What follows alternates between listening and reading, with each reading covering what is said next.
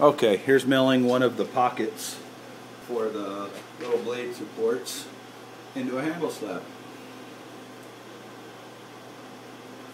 First thing I do is move to a point and come down so I can set my zero depth and I know how deep I need to go. Fire up the machine, tell it to move to the next point, come down. I want to come down 47 thousandths, so I'll come down to 47, takes me a second so I don't overshoot it. Lock the spindle, tell it to go, and now it's cutting that little pocket.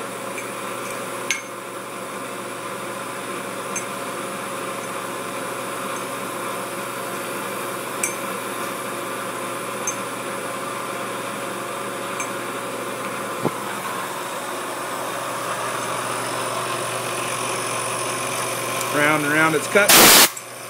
This is a piece of textured textured carbon fiber. The texture's on the other side, of course. This is going to be the inside of the knife. So it's milling out this little pocket. It's done.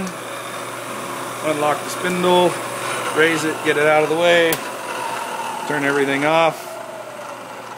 I should now be able to take this out. I just put that pocket in there, which I can set there now.